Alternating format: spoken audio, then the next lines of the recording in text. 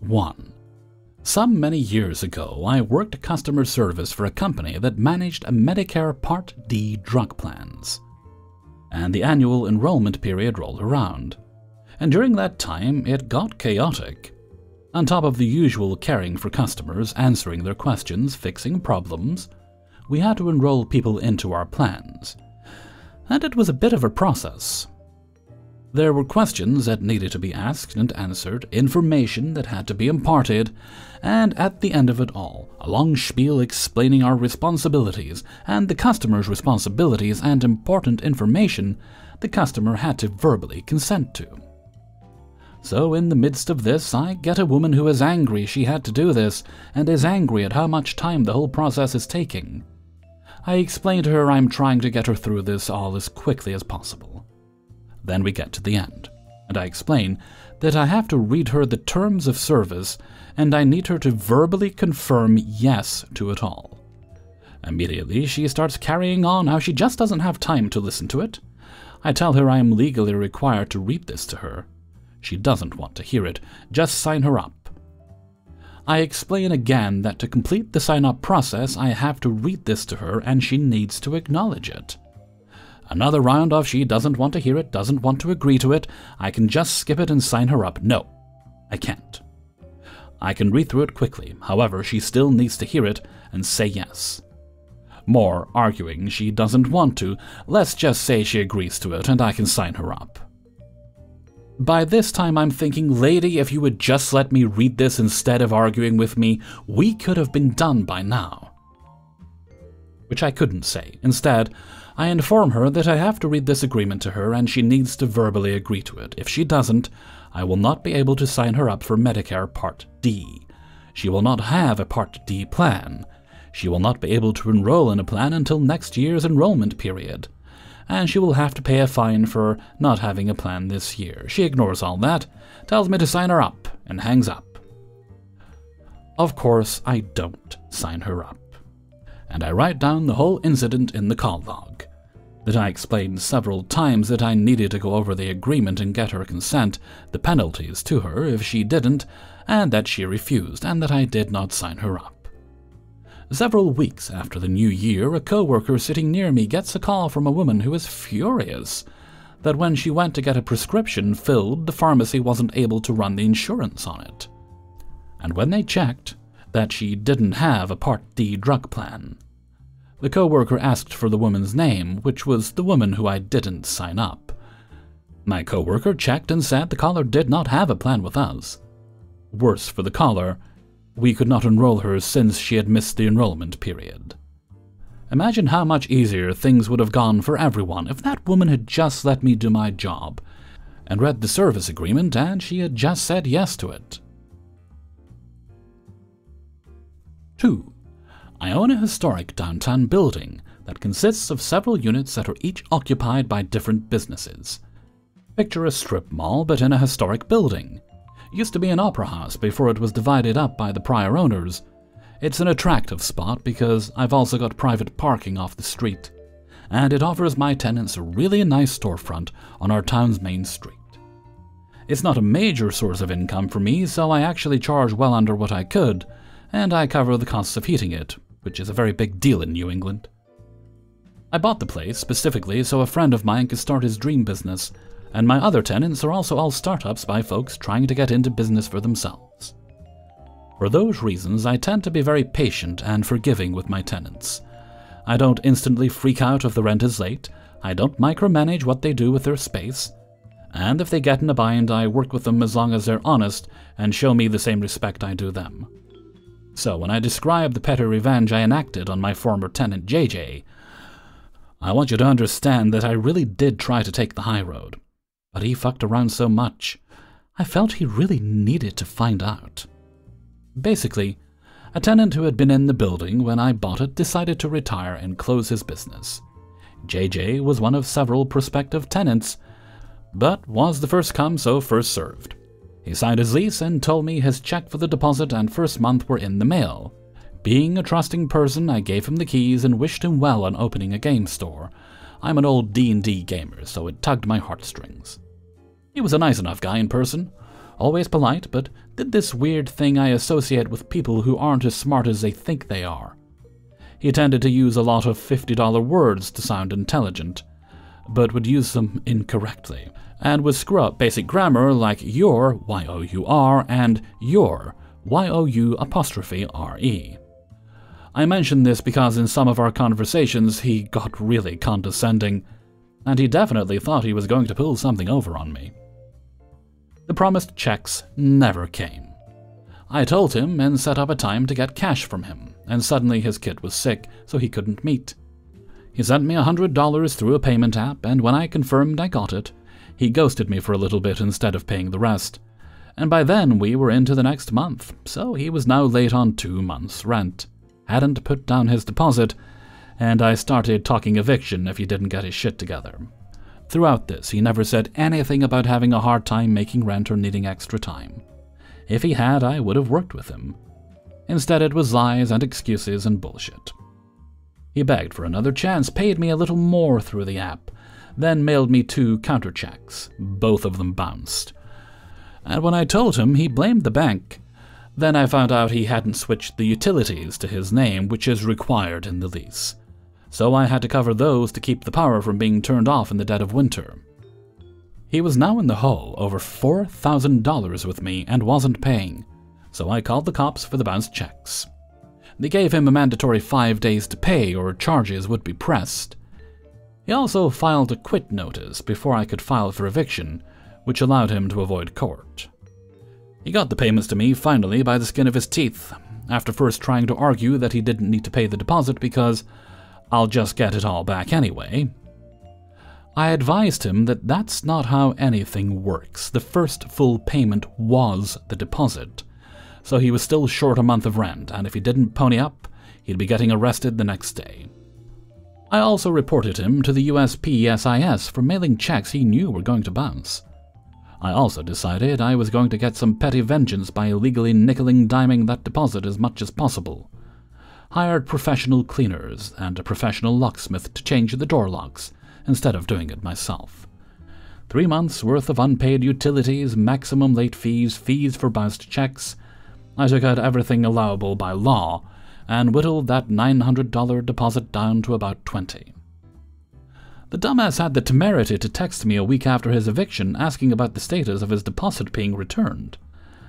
I advised him that as per state law, I would be putting his check in the mail on day 30 from his original lease end date, not the quit date.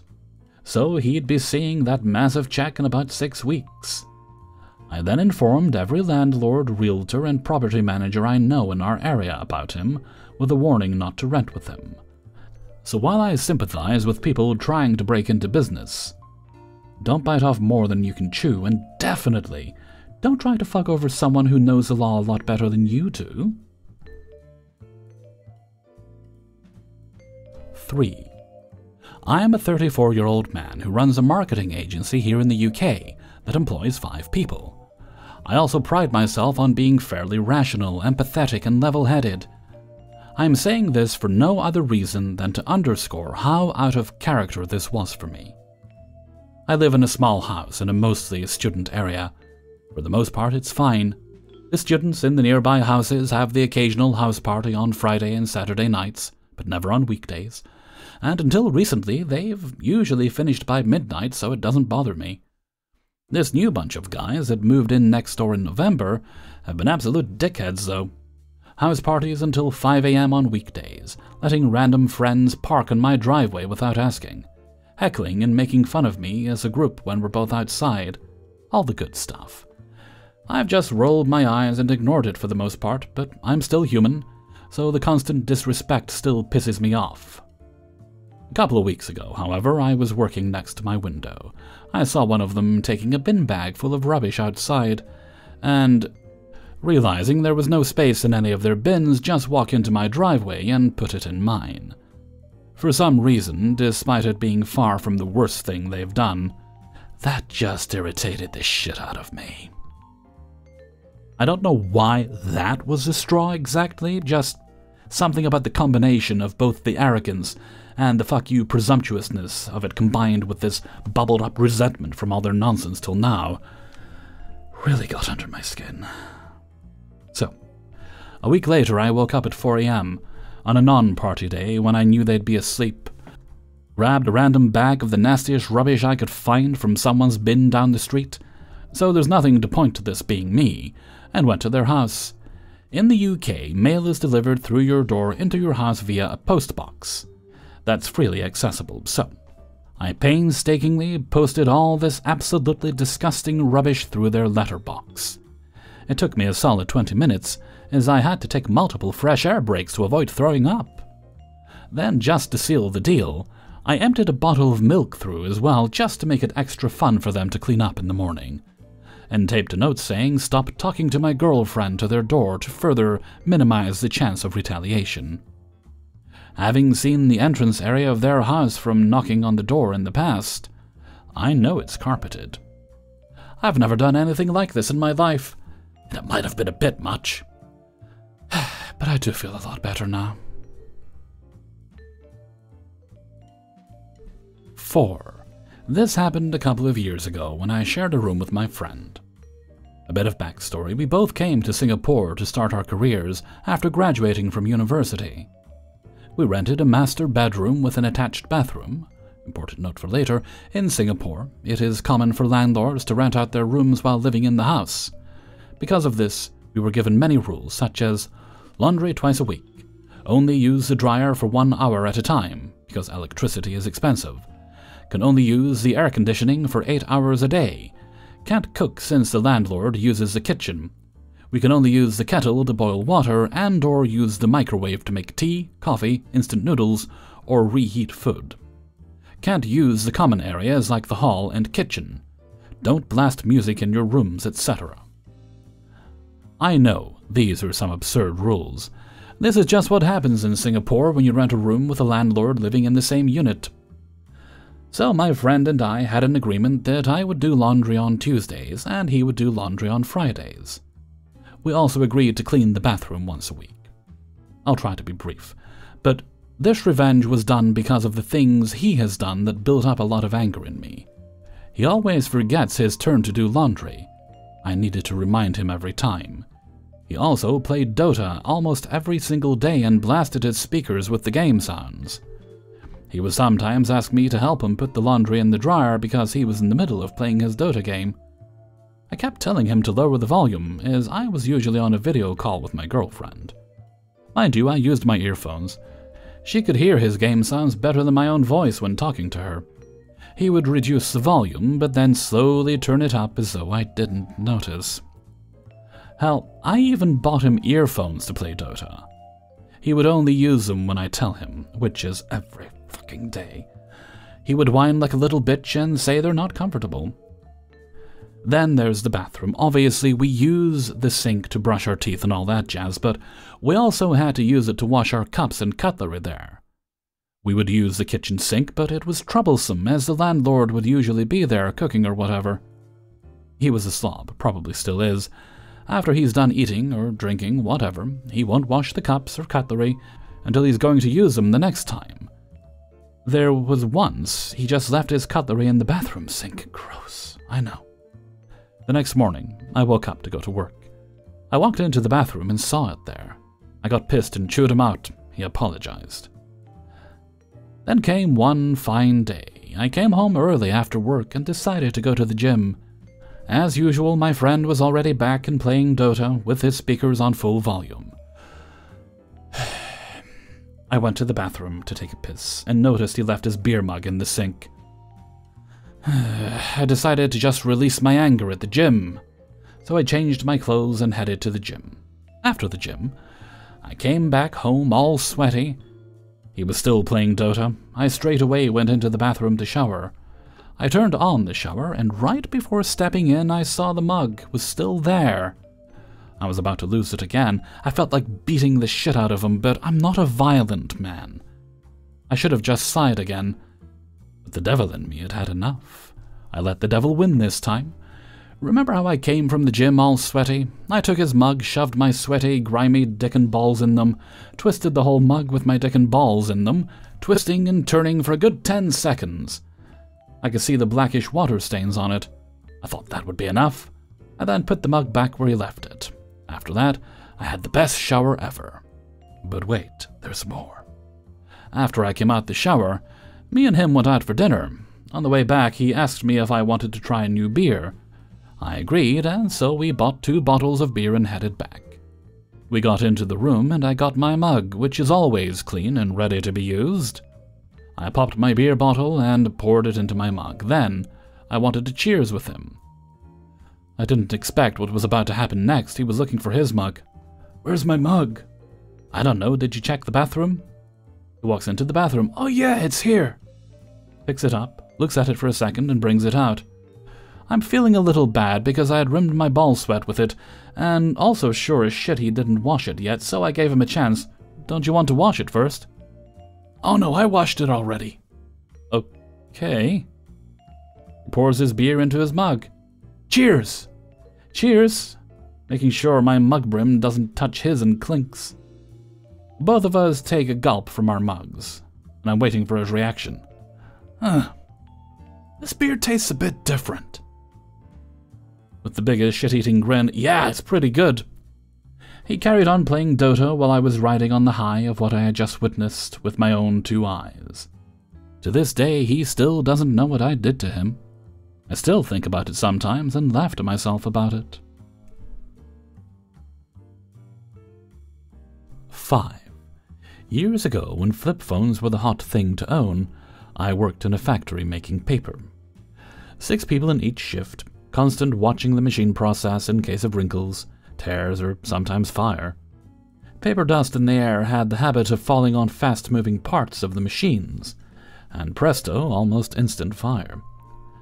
We usually had several small fires every year, but nothing we couldn't handle. We had all worked there 10 years or more, so the trust was high that we did our work, and our floor manager, John, never had to direct us to do something, until one really special day. Something to know about the factory: it was big, really big.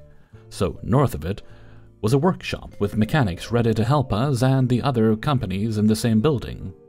East of us was a loading bay and ramps for trucks. South was another company that laminated and printed paper. West of us was an area rented out short time. Sometimes a mess hall for showing products, and other times shop and warehouse for sports equipment. Everything under the same roof. This is where the problem began. After one of the worst fires we had, I was on vacation, while my co-workers tried to keep the fire as small as possible until the firemen arrived. 3 people ended up with smoke inhalation damage, and 2 of them were okay after a few days. Paul, on the other hand, got lifelong damage.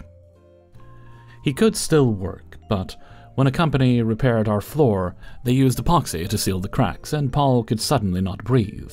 The team leader drove him to the hospital, and after inhaling Bricanol, he could breathe again. We know how badly damaged his lungs were, and any strong chemical could kill him. I had years of experience working with strong chemicals, so it never bothered me, something that would come into play later. Months after this, we changed work schedule, and our shift only worked weekends. So we'd deal with extra pay. Only hassle was the burners that would dry the paper.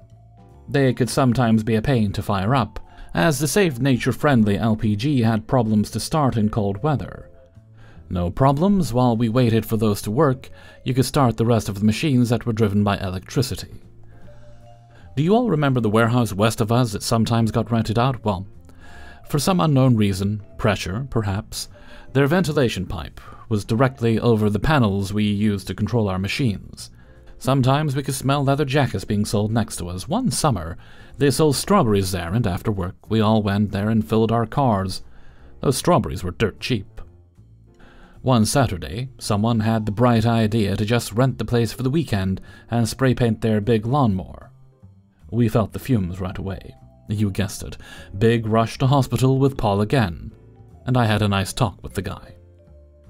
At this time, we were part of the European Union, and as I had worked with chemicals, I knew the papers you had to sign, the people you had to talk to, and the documentation you had to bring with the chemicals, just to take the chemicals inside a factory. He had none of that. We talked with the company that owned the factory, and they promised to never let this happen again.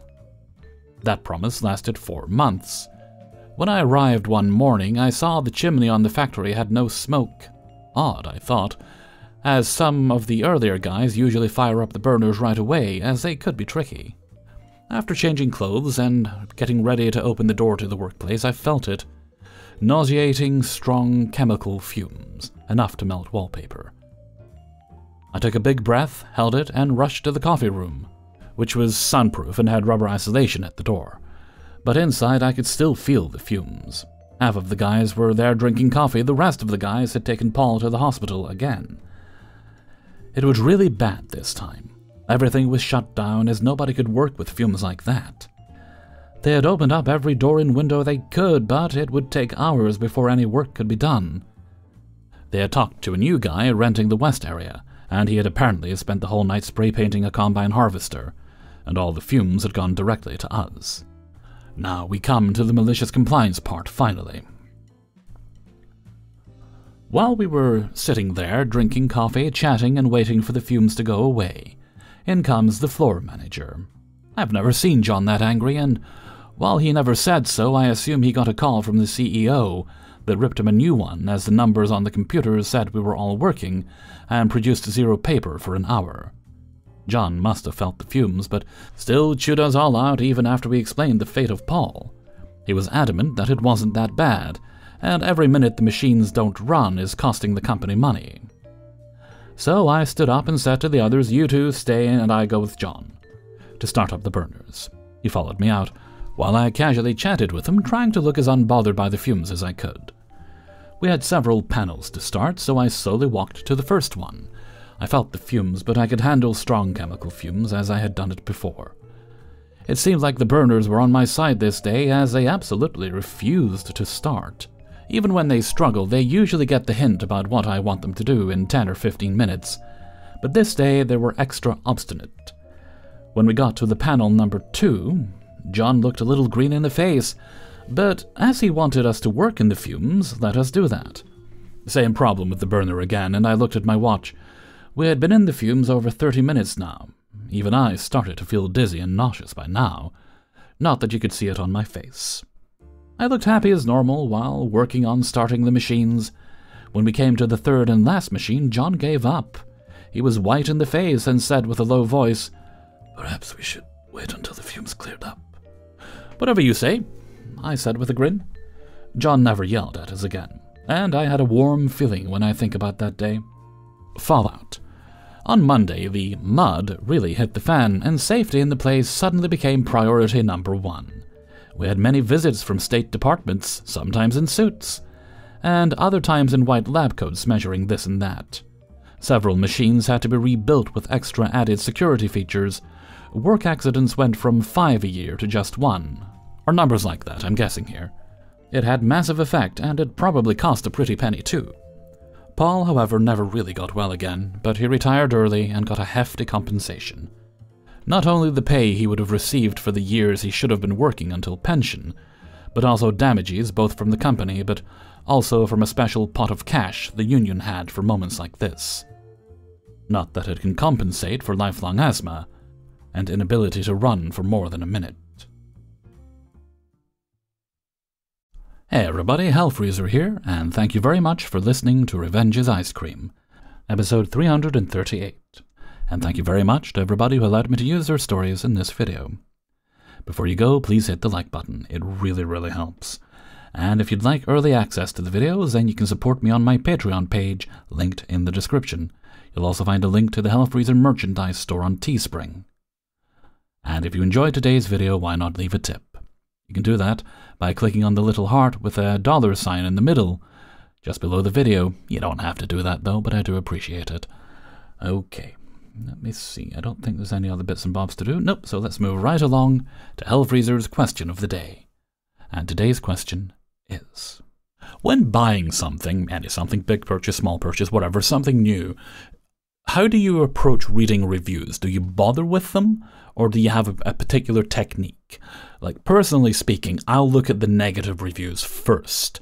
So what I'm looking for is to see if there's any consistency in the reviews with, consistent problems, or if it's just people whining because they were too dumb to use the product.